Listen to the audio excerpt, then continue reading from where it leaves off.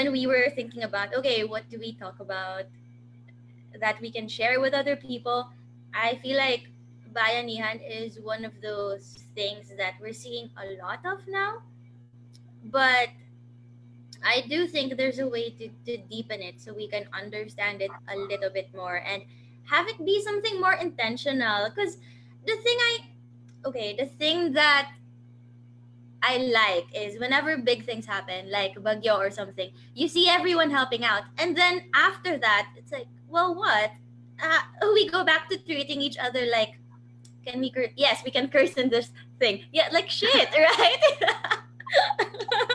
Oh gosh, I hope nobody has kids watching. I don't think. Anyway, yeah, Yeah. that's true. And then when you said that as you were researching, like you you wrote about bayanihan and how it was about community. So I'm like, oh, okay, Yeah, we should talk about this. This is really something that we need right now. yeah, Yeah, but I think before that, we have to introduce a bit about like what are we doing and who are we and right, like why are we trying out this whole thing.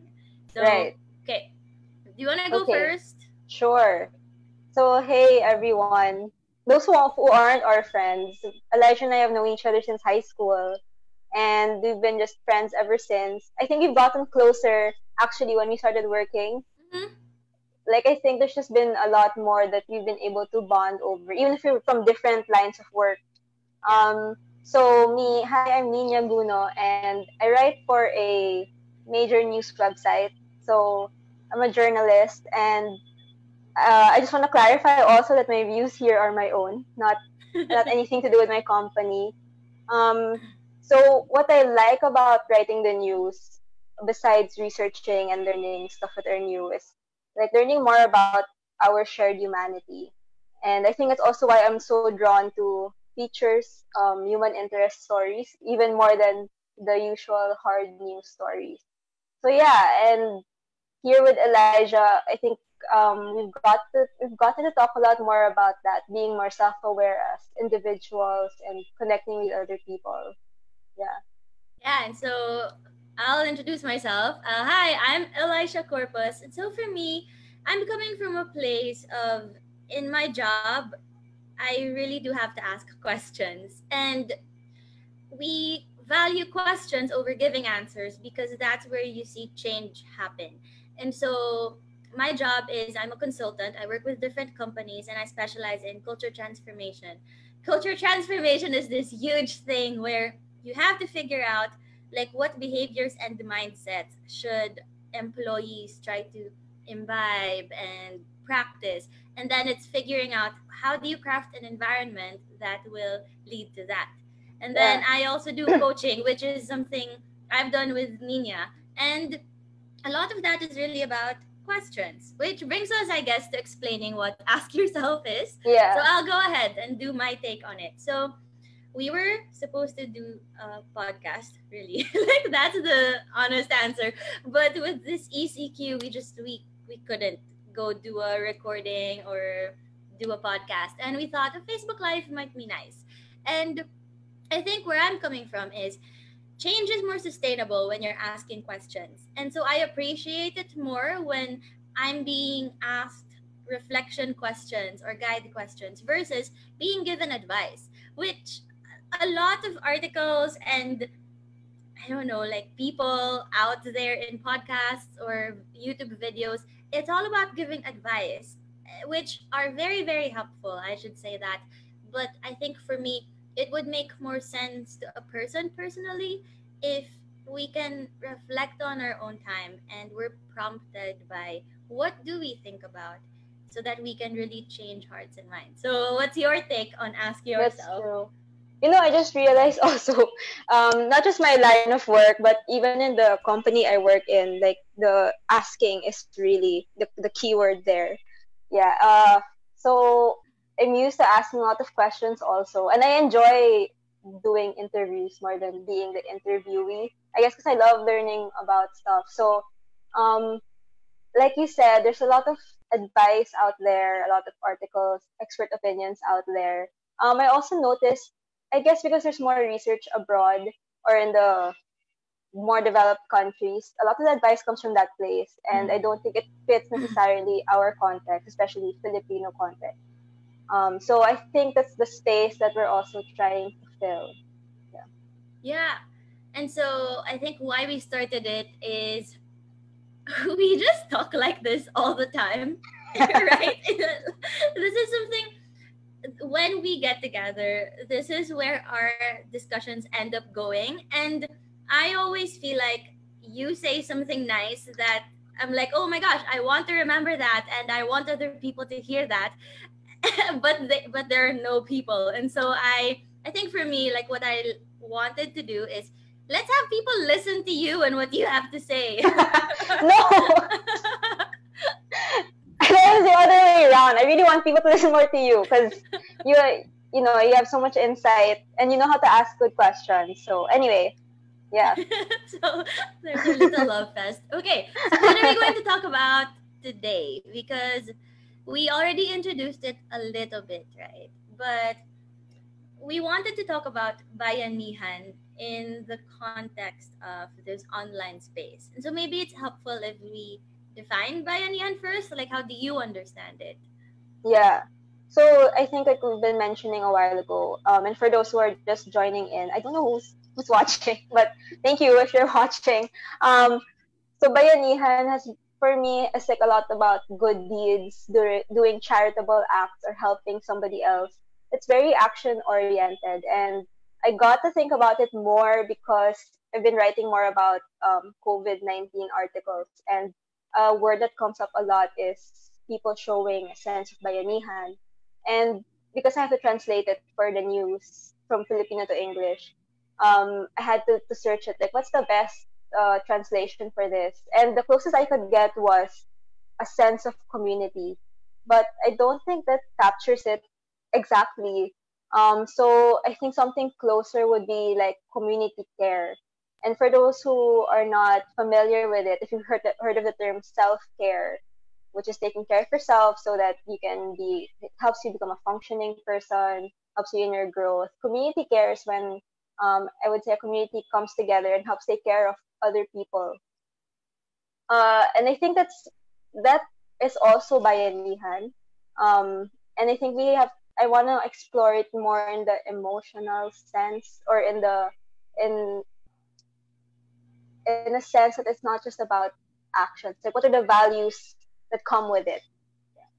Right, yeah. So it's like what you're saying is there are facets to bayanihan, parang ganon. Yeah, And I think like based on what maybe what we know from grade school and what I'm sure most of our friends know from grade school, it's more of the physical facet of bayanihan that we are introduced to. Like, bubuhatin ko yung bahay, kailangan niya ng tulong, or like, agdodonate ako, di ba? Or yeah, alay kapwa, you know, when we would put like our coins in a can. Yeah, I feel like that's the conceptualization of bayanihan that I have. But no, what I like about what you're saying is it's also rooted on some values and some mindsets and some attitudes. And I don't know about you, but for me, I feel like that's the part we don't talk about a lot, but is even more important. yes.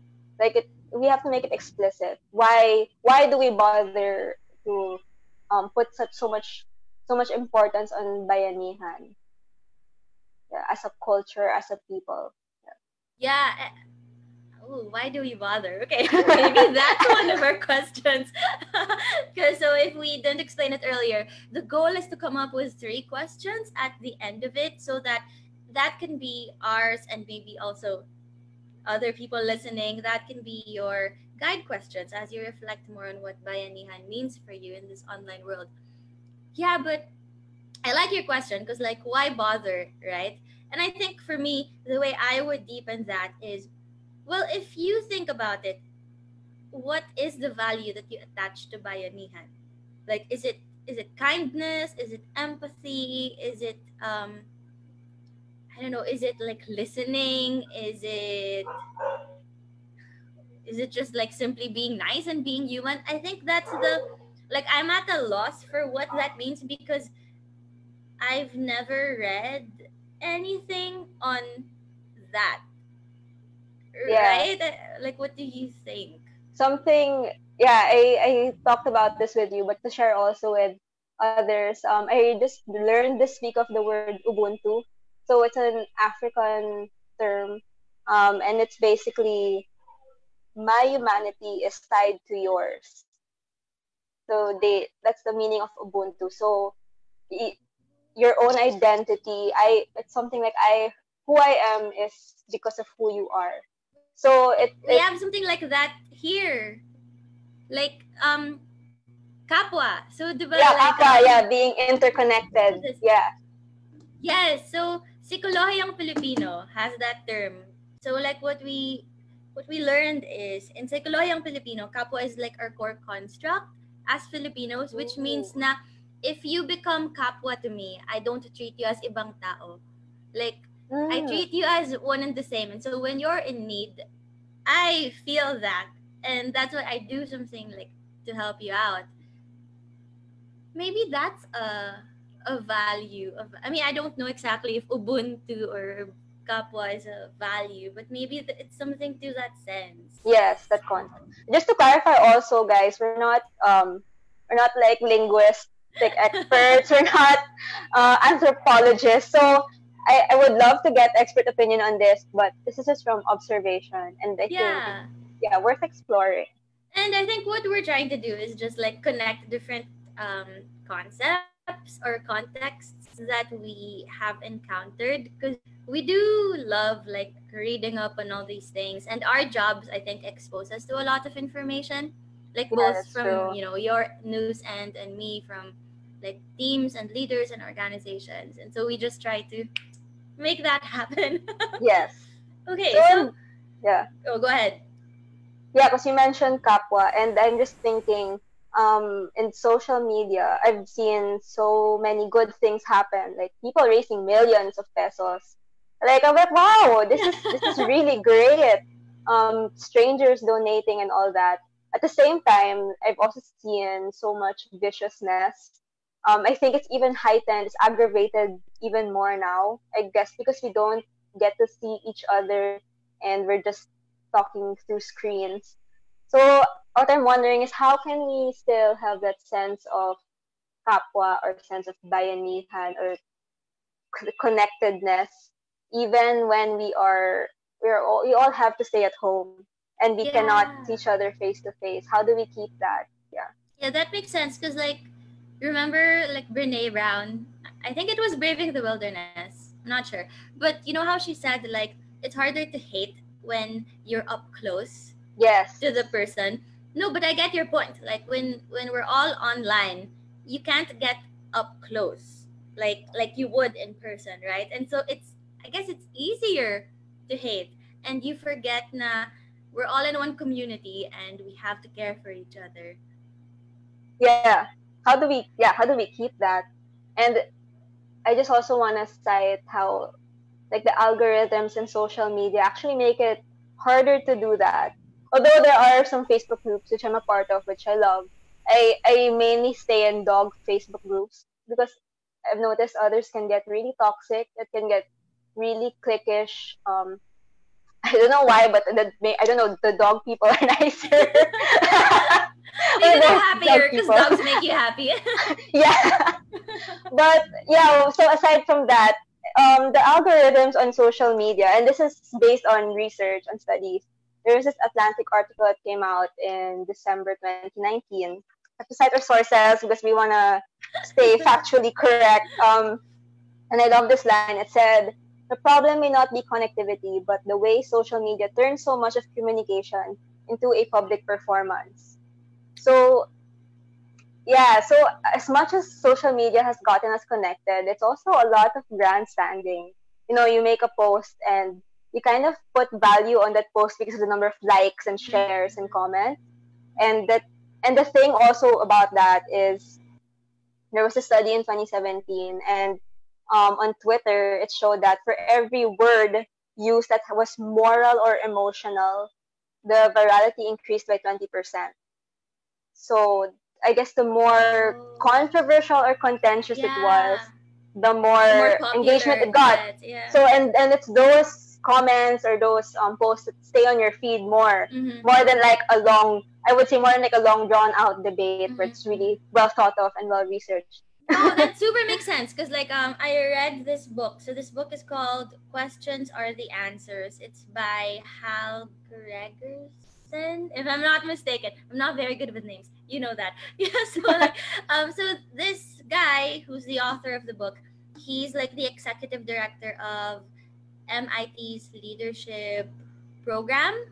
So what he said was, it's not that our issues now are more divisive or are more opposite. Like 20 years ago, 50 years ago, issues were that contentious and people debate about it. It's just now it's like we're more sure about our stance even though we Yeah. don't really have enough information. And so I guess what you were Yes. talking about, like social media contributes to our being so certain that we don't really look for other arguments because other people already reinforce us and say, "Oh yeah, yes, yes, I feel ya, preach," or Yeah. right? Or I also feel like we don't get to argue as well because we don't do research before we post because it's so easy. Like I could just share an article and be like, "Yes, yes, I'm so mad. I agree." Yeah, it happens like people they just react on headlines. I mean, I know because I work in news, so I see it a lot. Like, oh no, you didn't read what was inside, and it's so hard because you wanna make sure your article gets read, and you also don't wanna be clickbaity. You wanna be as interesting, but you wanna be accurate and interesting. It's such a hard balance to do with the current algorithm, and at the same time that Atlantic article also mentioned that in the past, a lot of the information was kind of filtered out. Like it had to go through like the storytelling had to go through certain authorities before it could be put out. But now anyone can say anything.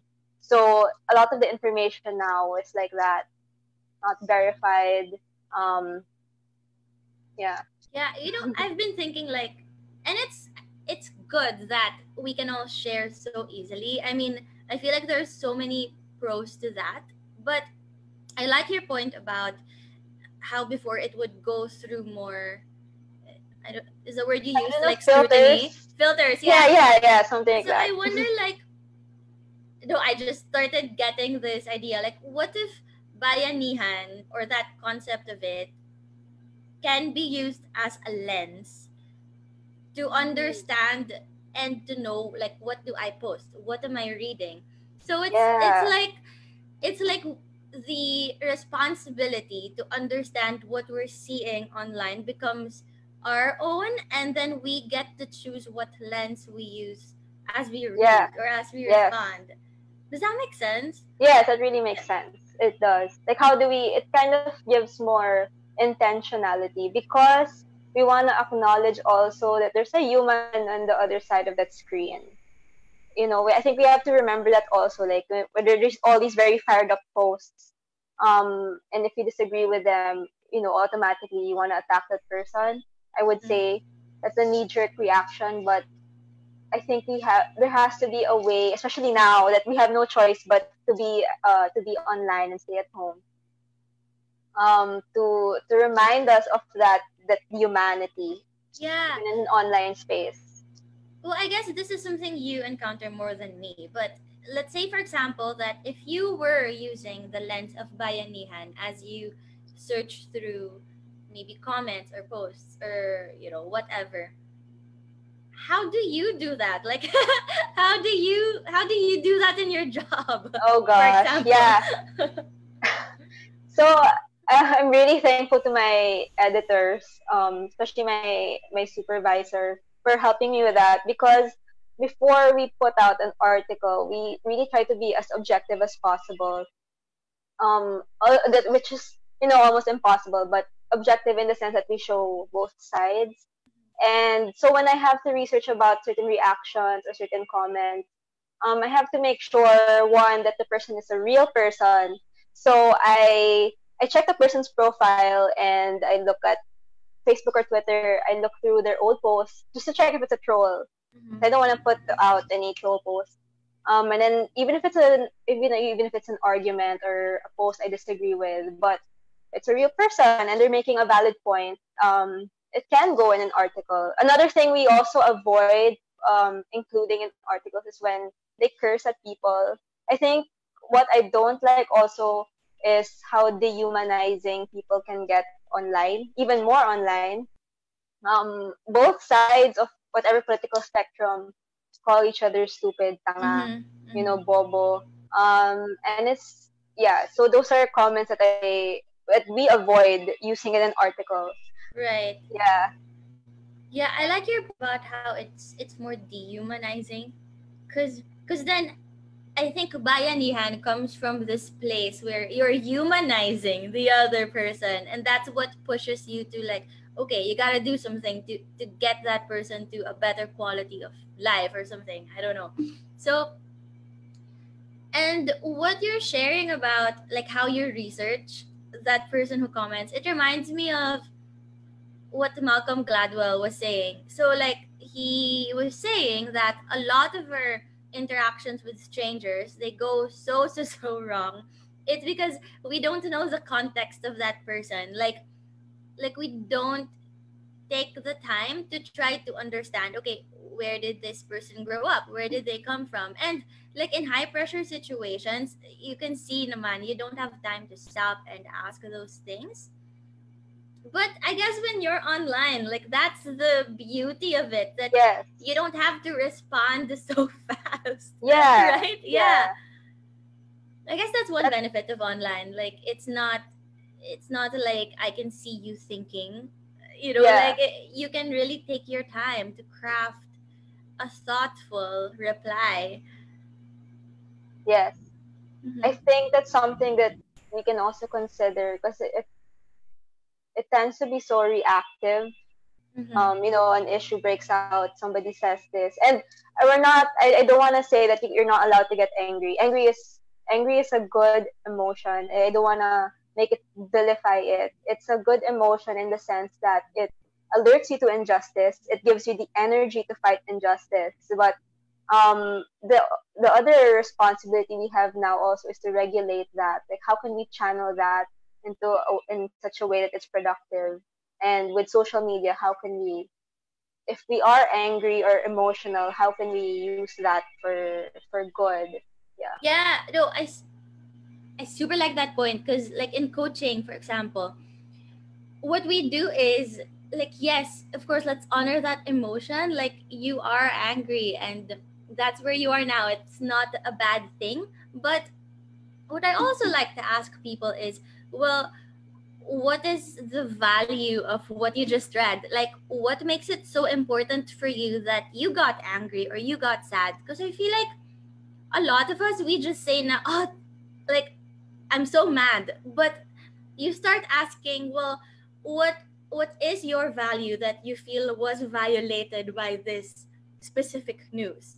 Yeah. And then we don't know why. But I think for me, it's a little bit more productive when we start to think about what makes this matter. Because then you can connect it, right? Because then you can connect it with like maybe what you do in your job and what kind of impact you want to make in the world. Because then, yeah, it's not just about like, oh, I'm so mad, but now it becomes, okay, this makes me mad, and then what? Yeah. I think that's a good question, Liljin. What makes this matter? Okay. When you want to react to something, um, and it's something that could lead to other kinds of reactions that might not be favorable. I think that's one thing you can think about. What makes this matter? Okay. So, is it questions time? I Yeah, think we it's can. I almost think, are we almost 7:30. at 30 minutes? Oh my gosh. Yeah. So now I, people can see like we can just go on and on. This is how we operate. yeah. Hmm. Okay, no, questions Yeah. time. What was the question you just said? What makes That I this said? Okay. matter? What Yeah. makes this matter? I think before that though, it's very useful if we individually try to define like what do like what value. No, no, no. It's like what is bayanihan for me, and what is the value I associate with it. Because Mm, then I feel like we have different interpretations of it, right. but the more clear I am about it as an individual, then the more it can be tied to me and what I can uniquely do and contribute. Yes. Okay, I like that. Okay, that's our first. I think the first, yeah, is thinking about, in the first place, is thinking about bayanihan even when you're online. Yeah. Ooh, So I guess you're also more intentional about how you use social media, right? So it makes you think more yeah, about yeah, what you're liking, what you're sharing, or what you're commenting on. Yeah. yeah. Oh, I like that. Maybe our second question can be something to that. What you said about social media. Like, do we take time to observe what we're reading and what we're saying? Now Mm, that I think about it, I'm like, if I were to put into themes or categories the things I gravitate towards, like what would those categories be? You know what I mean? on Like, you mean do on we social media? online, yeah, like do we even understand individually what do we do there? That's true. But what I noticed, um, I don't know if you've seen the beta testing of Facebook and Instagram removing likes. I noticed that I was more conscious about, uh, sorry, not more conscious, but I felt more free to like or post um when the likes didn't matter, when I didn't see who was liking it. Oh. I don't know. It felt so. Of course, that's on the end of the social network, and we don't really have control over that. So I think it's a nice thing. Also, but Yeah. we can act that way. But even if what I'm saying is unpopular, but I feel like it's important, it should be heard. I'll post it anyway. I think sometimes people hold back on that. Like you're not gonna post this picture because you don't think it's Instagram worthy, You're not but it's feeling something enough, yeah. important to you. Hmm. So yeah, something like that. Ooh, okay. Maybe that second question can be like, maybe it's as easy as what do I do online? What do I do online? Or Yeah. yeah, Or what are you yeah, thinking? something. I don't know if it has to be about impact. Because I mean, I love memes. I'm mainly on Ooh. Facebook for memes. So I do about impact. I don't know. No, I like, okay, It, maybe it's a deepening of what do I do online and be like, what is the impact to others of the things that I do online? Parang ganun. right. Yeah, yeah, yeah. That makes sense. Okay. What is the what can yeah, what maybe you don't know exactly what your impact can be, but you can think about it. Like what would this mean to another person? Oh, I know. I Yeah. like that. Keep that. What What would would this this mean mean to to another another person? person? Yeah, so Okay. if I think about the stuff I do online, what would this mean for another person? Yeah. I'm writing it down. Yay, Maybe because to I have another. already forgotten this is the one we talked about earlier. Oh, is that the what makes it matter to me? Yeah, wait. Oh, okay. Yeah, we have to go back. Okay. No, so I think the first one is okay, summary. Number one, what is bayanihan and what values do I associate with it? Right. Number two is what you just said. What would what would my social media activity mean to another person? Yeah, Okay. And that then makes number sense. three is what we figured out before we started summarizing, which is what makes this matter to me. Like after I read something and feel emotional about it, I'll stop and ask myself, what makes this important for me? Right. We got to our Okay. Oh my three gosh. Did we exceeded a bit, but it's by okay. a 30 minutes. minute. Okay. Okay. But yeah, do you have any like last thoughts, last insights? I guess another thing, like, and especially when you're thinking about what would this mean to another person, is also thinking about the audience that you have. Um, yeah, like who are you talking to? I know some people, and there's nothing wrong with it. You post for yourself, but when you put it out there, other people are inevitably especially if you make it public, people are gonna read it. You can't control who's gonna read it, so you have to think about what and all the different kinds of people that it could impact. Yeah. Yeah, yeah. I think for me, if I were to like summarize the stuff I've learned, it's about bringing it back to what can I realistically impact in the first place. Right, right.